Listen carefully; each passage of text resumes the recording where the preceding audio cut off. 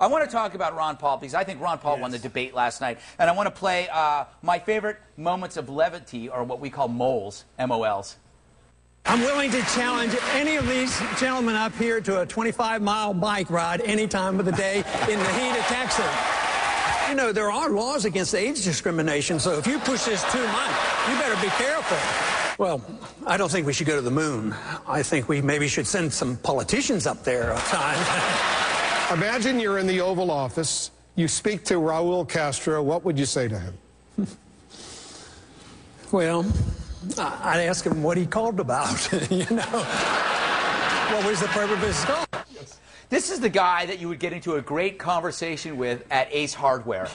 You know, like, well, he'd just say, I kind of like this guy. He'd be like a retired greeter, and he would just have so many great things to say. Lauren, don't you think that he shined, or did he shone? He shined.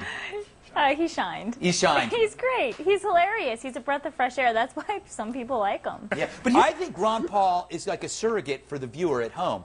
When we see silly stuff happening on the debate, we're saying things or tweeting things that then he says. Because I saw him half the time laughing throughout the whole thing. Isn't that why he thinks it's ridiculous? He Yeah. thinks a lot of it is all ridiculous and preposterous, and they're focused on issues that don't affect people. And listen, I would love to see the physical challenge between Ron Paul and Newt Gingrich, that bike ride. I think Newt Gingrich couldn't make it up a slight incline without wheezing. But onto the bike. Or even that. But Ron Paul is great. The guy cannot pander. No. He doesn't know how to pander. He doesn't take special interest money, and he seems to be honest. I think that those were phenomenal answers. The best debate performance of the night. Absolutely Santorum. brilliant. It's good to have Ron Paul up there because he brings a different idea. No matter Democrats, Republicans, these three kind of guys agree on almost on a lot of issues, and Ron Paul is at a totally different ideas on these issues.